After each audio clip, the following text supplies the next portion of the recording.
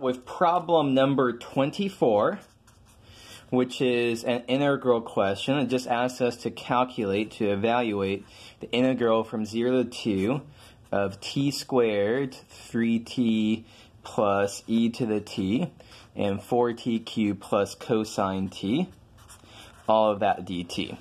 This is a straightforward enough problem. Basically, all we have to do is just compute each of the each of the integrals here separately.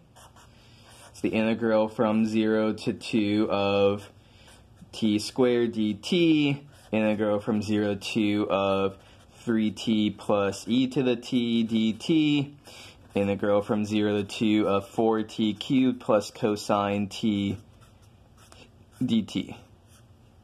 So, what are these integrals? T squared gives us t cubed over 3, evaluate between 0 and 2. 3t gives us 3t squared over 2. E to the t gives us e to the t, evaluated t runs between 0 and 2. 4t cubed gives us t to the 4th. The integral of cosine t is sine t, evaluate that between 0 and 2. So what's our answer here? 8/3 minus 0 is just 8/3. 3 times 2 squared over 2 plus e squared minus 0 minus 1. E to the 0 is 1. And 2 to the 4th is 16 plus sine of 2 minus 0 because sine 0 is 0. So what do we have? 8/3. And that looks like 6. 6 minus 1 is 5 plus e squared, and 16 plus sine of 2. So, how do we do an integral question? It's just three separate, integral of a vector value function is just three separate integrals. Okay, our next problem, 25, is equation for the tangent line. So, our function in number 25 is r of t is t squared, t cubed. We know we're going to need the derivative here.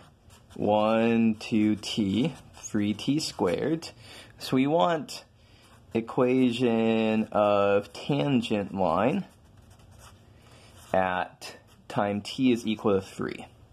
So for this, we need to calculate both r of 3. R of 3 is 3, 9, 27. I just plug that into r of t up here. R prime of 3 is 1. 2 times 3 is 6. 3 times 3 squared is 27. So our general equation of a tangent line, L of t, is r of t naught plus t times r prime of t naught. So here, this is the initial point, and r prime of t gives us our direction vector. So what do we have here? L of t is r of t naught, r of 3 is 3, 9, 27, plus t times r prime of 3, 1, 6, 27.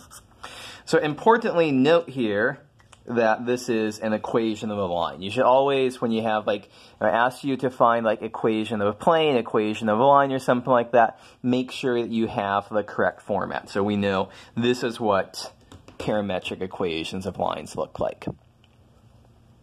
Okay, another problem, chapter 13, this kind of thing here. So we just did 26. Let's look at 27. Oh, sorry. We just did 25. Let's look at 26. We want to find length of a curve.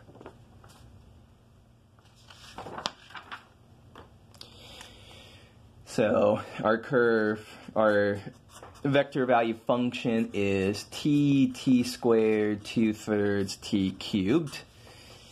And so you want to find arc length for t is running between 1 and 3. This is 26.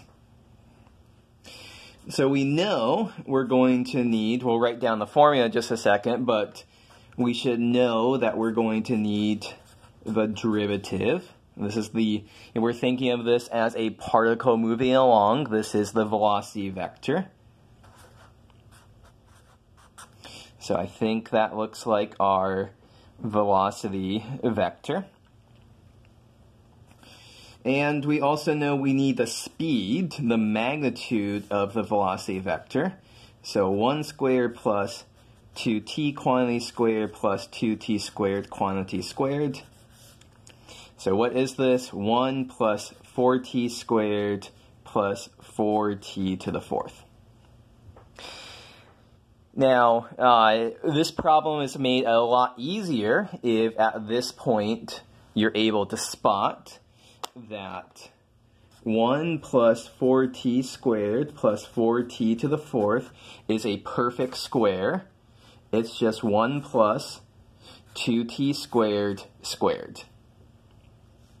So, because everything in sight is going to be positive for these values of t, what's the square root of 1 plus 2t squared squared is just 1 plus 2t squared.